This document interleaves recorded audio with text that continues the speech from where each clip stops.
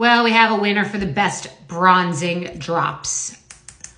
This is Glow Recipe Watermelon Glow Niacinamide Hue Drops. I thought these were just the watermelon drops, and in fact, they are bronzy, and they go on just like a bouncy hydrating serum.